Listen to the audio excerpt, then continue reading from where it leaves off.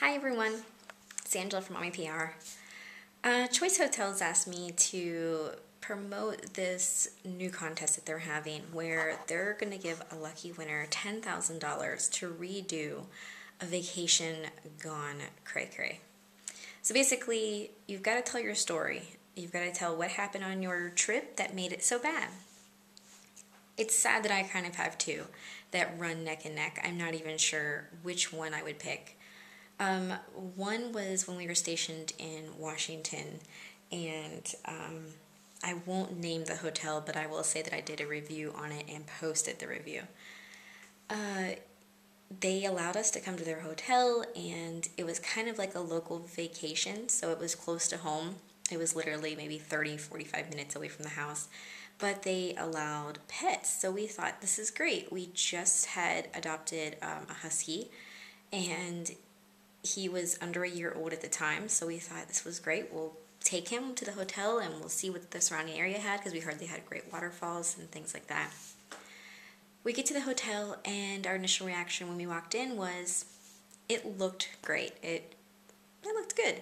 They were welcoming, inviting, but everybody kind of hugged the wall when they seen our husky walking through. They just hugged the other side of the wall. We're like, all right, it's fine. We get to the room, and the beds looked like they had never been changed. It looked like the last person had just literally walked out the door. It wasn't very good. There were no towels in the bathroom. It was just a really bad experience from the get-go. We thought, okay, we're going to go tell them, they'll fix it up.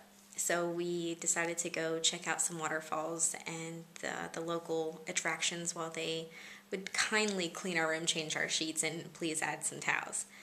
So we're walking with our new husky, and at the time we had a different collar on him because we actually did not know that huskies had been known to just kind of pull themselves out of every contraption that you put on them.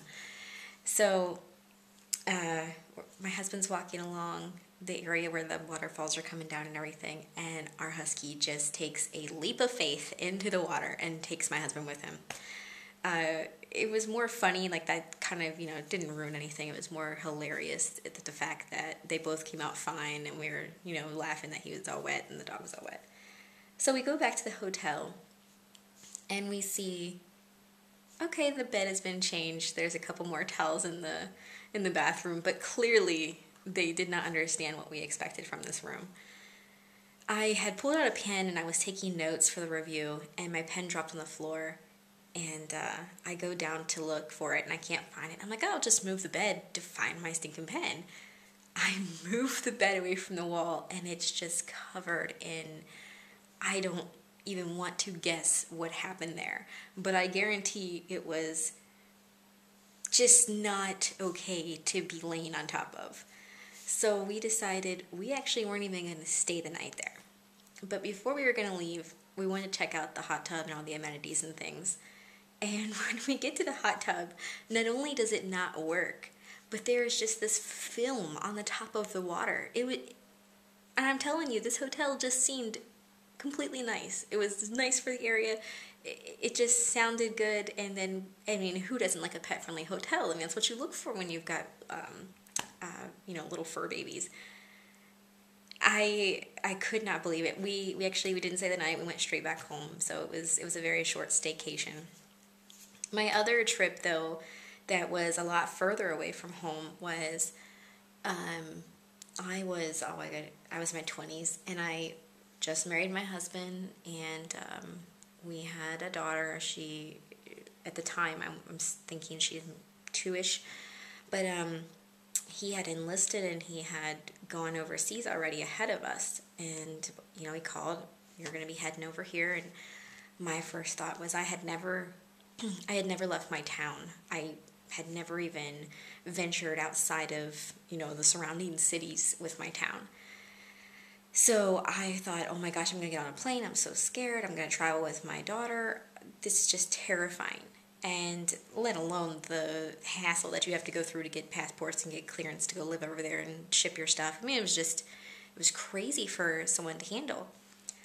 That didn't even compare to the trip that we endured. So we get on our trip, on our flight in Pittsburgh, and they tell us, you know, it's going to be this many hours and we're going to land at this time. I literally packed enough diapers or pull-ups for that allotted time, and I prayed to Jesus that we made it from point A to point B in one piece because I was scared to death of takeoff. And I thought if takeoff was that bad, I can only imagine how much landing was. So we take off, and then we I don't even know how it happens. We reroute somewhere over, I don't even know, Delaware or something, you know, towards Canada area. I don't even know how we routed, but somehow we routed around the straight line that we should have been taking, and it adds some time to our flight. And I was like, okay, how do I contact my husband? I don't even know how to call overseas yet, you know, just brand new in the military, being a spouse. And then we land, and we landed in London at Heathrow Airport, and I will never forget that airport for the rest of my life. It's not only one of the largest airports I have ever been, now, years later, been to, but it was also so confusing. And for a first-time flyer to land there, devastating. I cried so hard because I was so lost, because they told us, oh, you know, we have to land here and switch planes because of the weather and because of this and because of that. And I'm like, oh, where do I go? What plane do I get on? And who is going to take me to it? I used a payphone. Yes, we still had payphones. Used a payphone to call my husband, and I was crying and explaining to him.